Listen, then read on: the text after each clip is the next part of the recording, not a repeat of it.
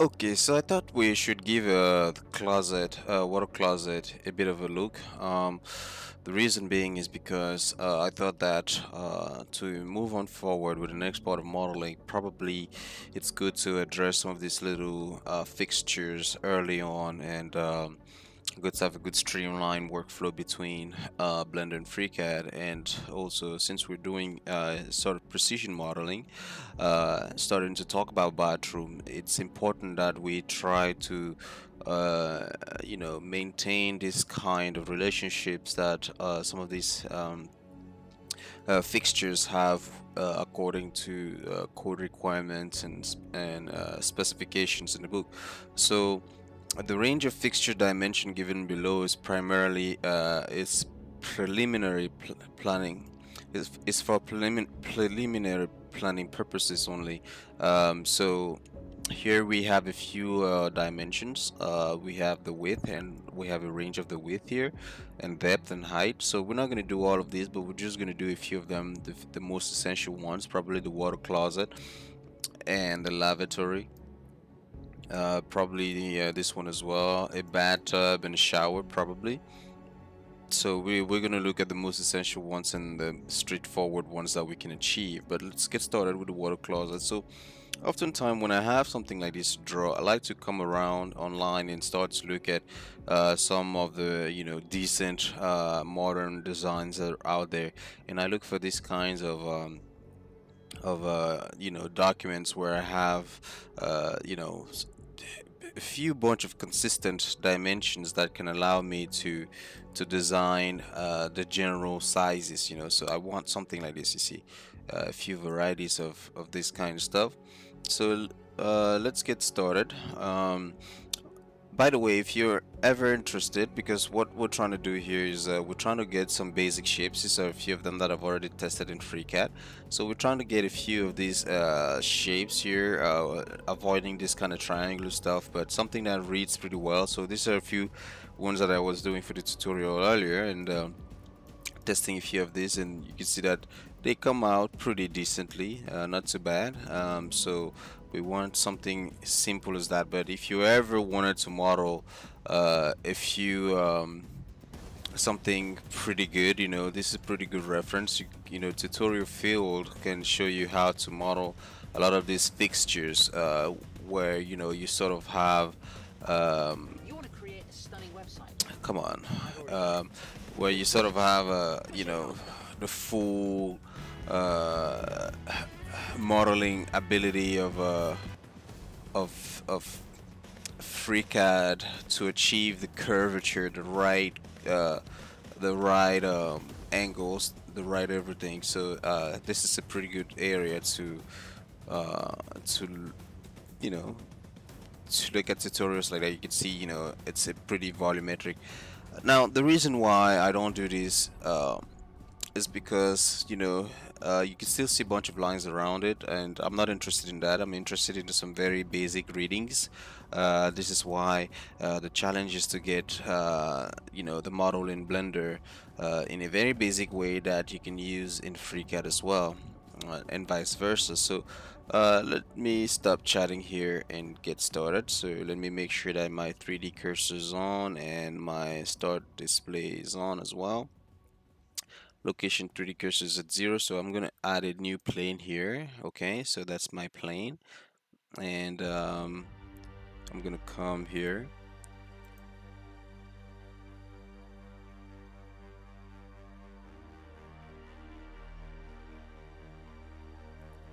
Okay, so I'm gonna look at the overall dimension. So here I have 665 millimeters on the Y, for example, and I have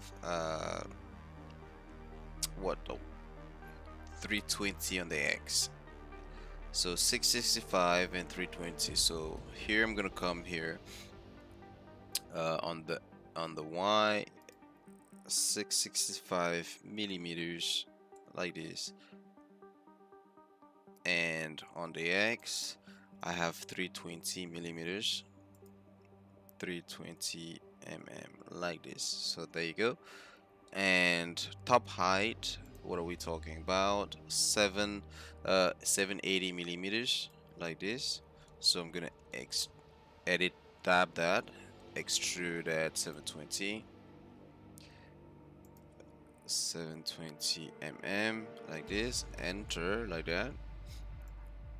Okay, so now what I'm gonna do is I'm going to duplicate this, duplicate like that, and I'm going to look at this again. And so here I'm at 400 millimeters tall. Okay, like this. Oops. So I extrude that and I bring this down and I move it up by 400 like this, 400 millimeters like that, enter. Okay, and then I select this main shape again and I duplicate this, and I want to check what this is again. This is 160 millimeters for this width here, 160 millimeters.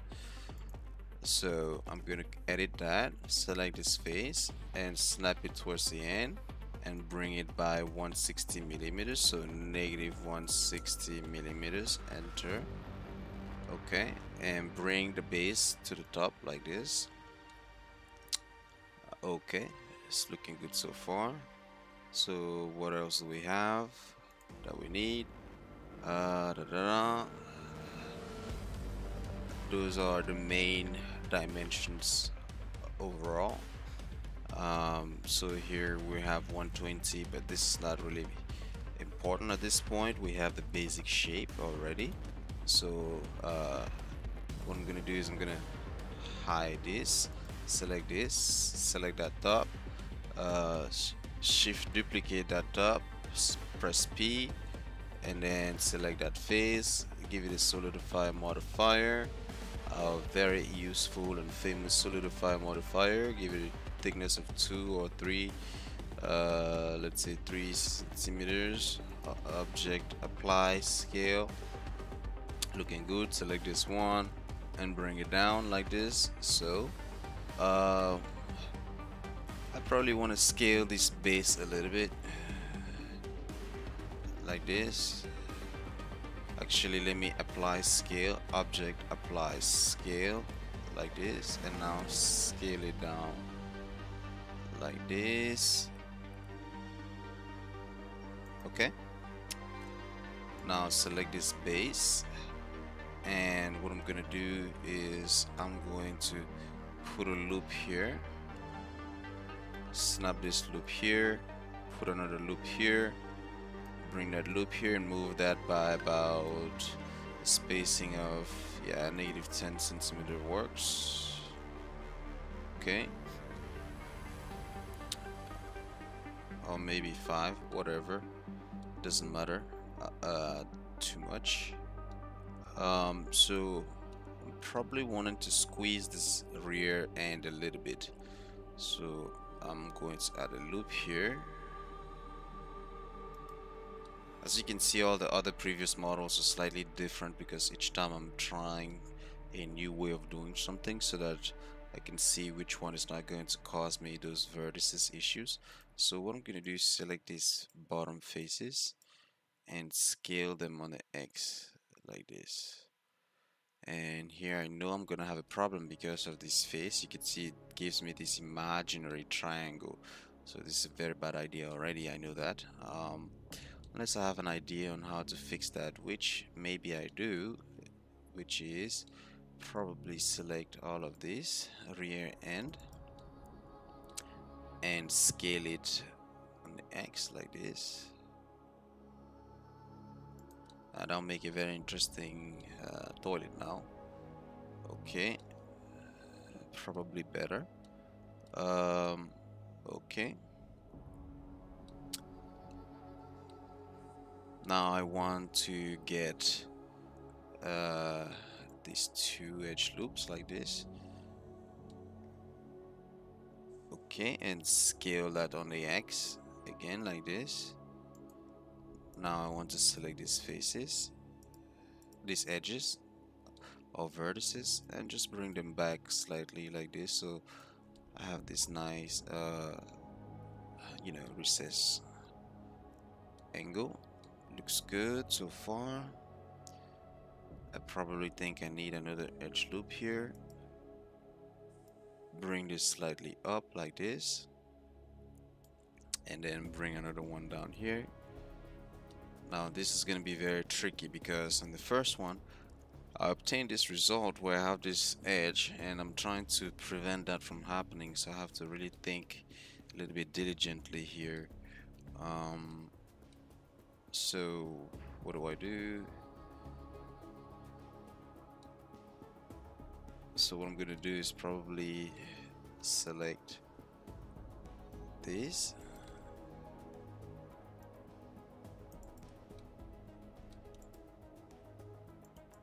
like this.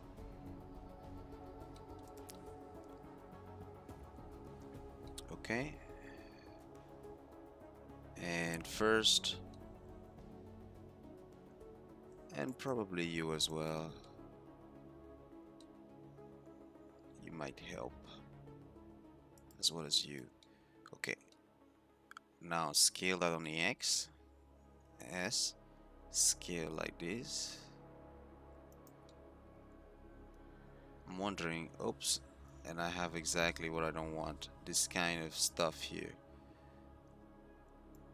This kind of triangle here. It's not good. Okay, what do I do? And I have one here at the back as well, so I'm going to undo that.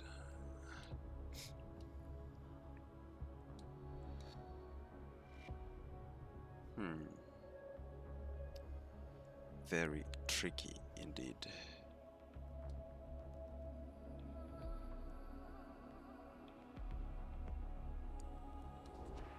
Okay, well, S Shift Z, what do I have?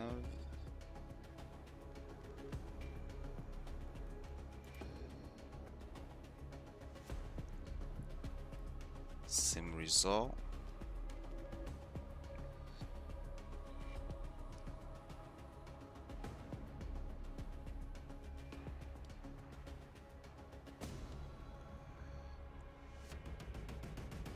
And select you as well. Okay. S Shift Z.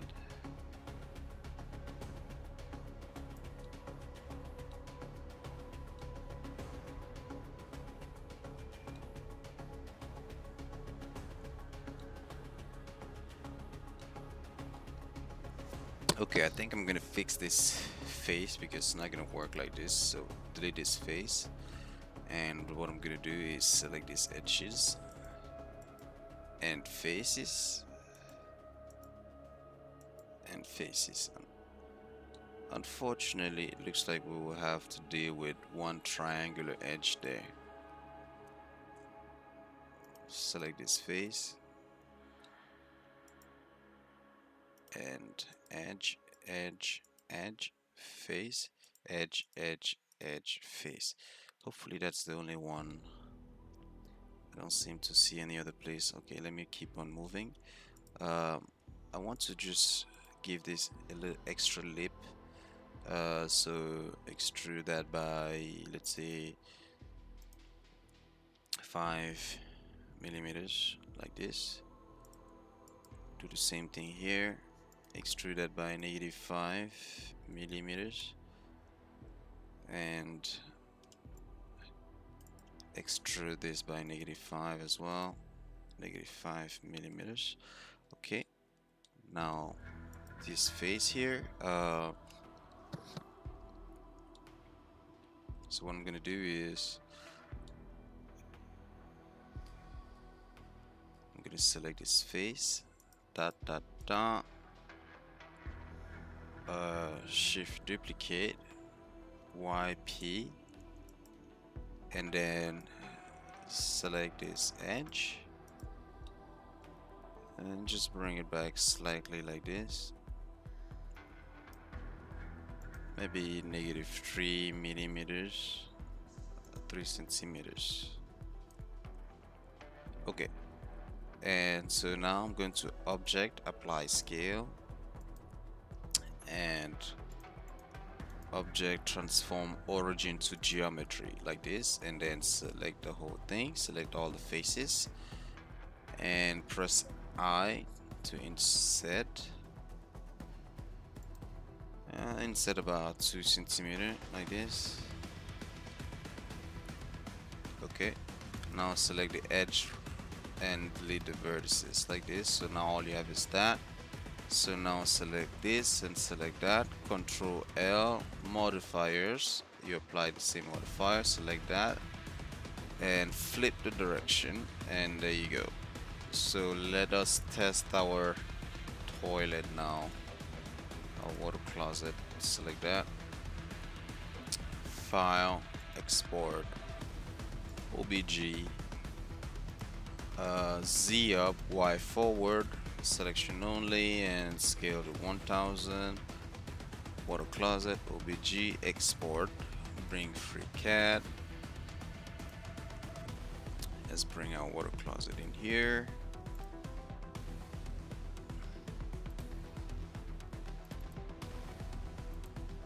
OBG, okay.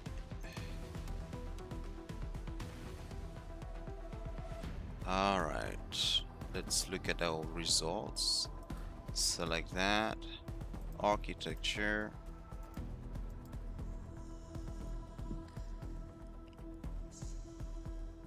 and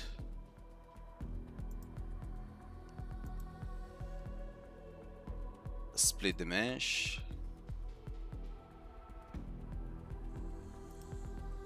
Nice. Select that, architecture, and mesh to shape. Okay, so we still could not avoid one or two of those, and miraculously we have an entire face here. That's interesting. So was there possibility in avoiding this scenario?